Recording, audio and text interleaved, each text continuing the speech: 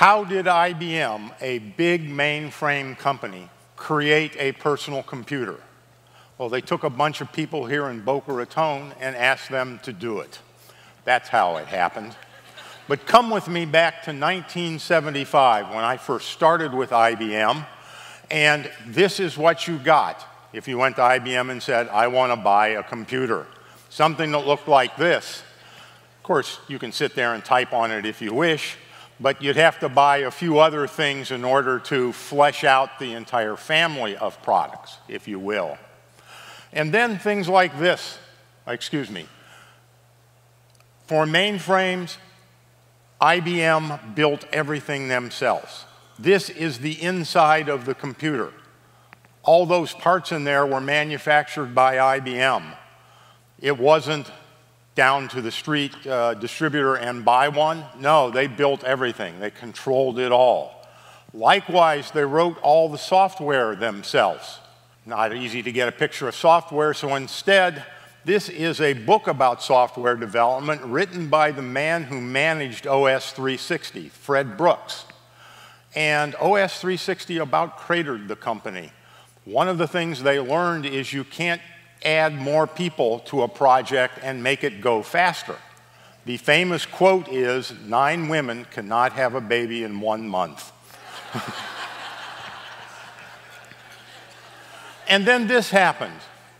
Gordon Moore had predicted that transistor counts would continue to double every year, year and a half, something like that. And it became feasible for a hobbyist to purchase a computer for $400 and have their own computer at home. IBM not too worried about this, but is still following that path. So IBM's first personal computer, perhaps, is the IBM 5100. It was done in Rochester, Minnesota. A simple box like this, it would cost you a minimum of $9,000 in 1975 to own it, but it would get the job done, but hardly a personal computer.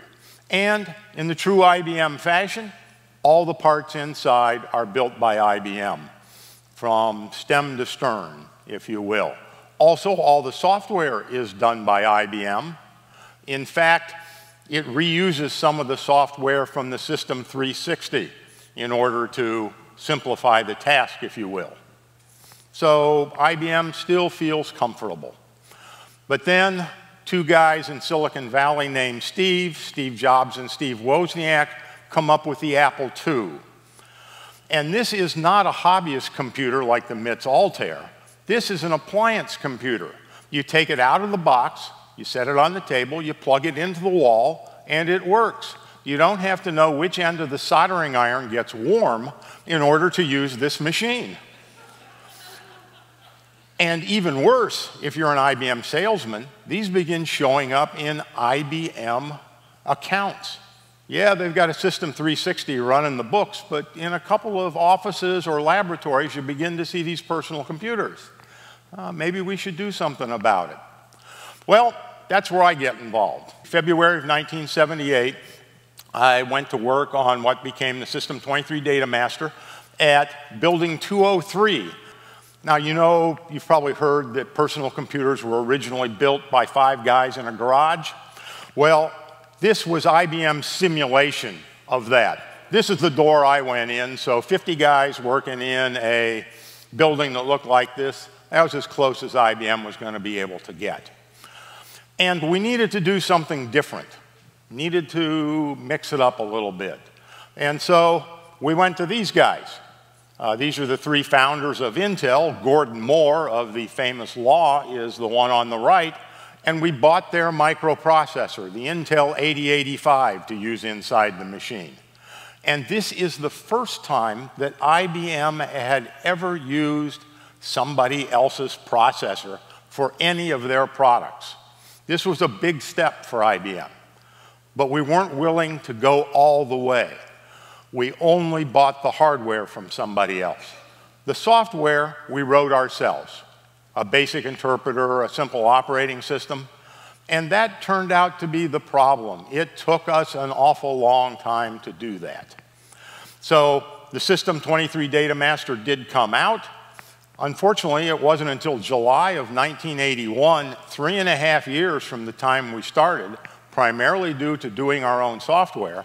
You can see at least we got to the point where we used somebody else's hardware, but it was pretty obvious by 1980 we were going too slow. This was taking too long. We need to rethink the way we're doing everything. So, task force, and then finally a development group is put in place. And so, September of 1980, we went out and visited these two guys out in Bellevue, Washington, Paul Allen and Bill Gates, because we're going to buy software from somebody else. Got the hardware from Intel, we'll get the software from Microsoft. So we put these components together. And August 12th, 1981, we announced the IBM personal computer. So, thank you. It was the combination of somebody else's hardware and somebody else's software that allowed us to do it in less than a year from the time we first started until we were able to announce the product. But there was more than just that. Here's the system board, just to show you that everything is built by somebody else. And in fact, that big clunky keyboard on the original PC was the only part that was manufactured from components by IBM. Everything else we bought from somebody else. By the way, the component in the dead middle of that thing, that was the part I built, but that's no big deal. But I always like to point that out because that's what I did. Here's the software. We got that from Microsoft, along with the basic interpreter that was built in there. But we needed more. We needed applications to run on the system. You know, otherwise, it's just an expensive paperweight sitting there. So we went to a company that made VisiCalc, the very first spreadsheet program. As you would expect, got to have a spreadsheet, the first killer application. Need that for your personal computer. But here's the relationship that we developed in 1980 that doesn't quite make sense. We needed a word processing program. The best of breed in the market is EasyWriter. The author of EasyWriter is John Draper, this guy. Can you imagine IBM doing business with a guy that looked like that in 1980? We did. By the way, John was also known as a phone phreaker, the people who would steal long-distance telephone calls, and he got his name, Captain Crunch, his nom de guerre, if you will, because he was the guy who discovered that if you took the toy whistle in a box of Captain Crunch cereal, dialed a long-distance phone call, artfully blew into the whistle, you could make that call for free. So that's one of the foundations of the IBM personal computer right there. Another thing, somewhat controversial, is that unlike IBM had ever done before, we published everything for the world to see in the technical reference manual. We published the schematic diagrams of our system. We published the listings for the BIOS, the part that I wrote for the PC.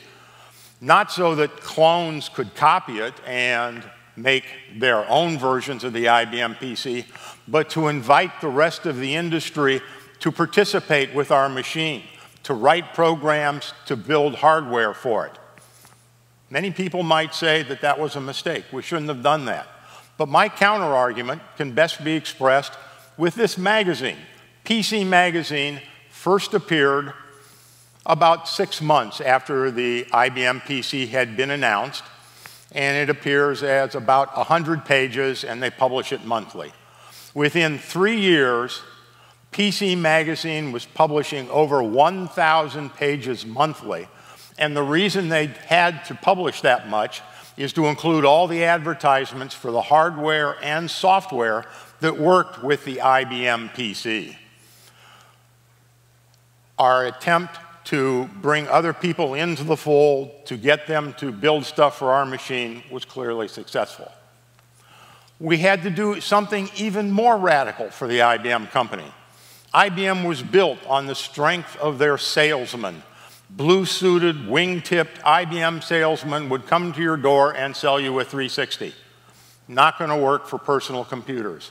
So we have to get sales, retail sales involved in this. Now, this isn't the company we ended up going with. This was their original name, but as you might guess, Radio Shack had a problem with it. So a week later, they're called Computer Land. But this was the retail store that we went to, along with Sears Business Centers, so that you could go buy an IBM personal computer without having to deal with an IBM salesman. It could be a personal experience buying the machine, if you wished. Another thing, I don't have time to show you the commercials, but if you just go to YouTube and search a little bit, you can find the original IBM Charlie Chaplin commercials trying to sell you the IBM PC. That was the first instance of IBM creating commercials that ran on television to sell to retail customers. Charlie Chaplin, the little tramp, selling you a tool for modern times. That was the way that the marketing people got engaged in changing everything in the business also.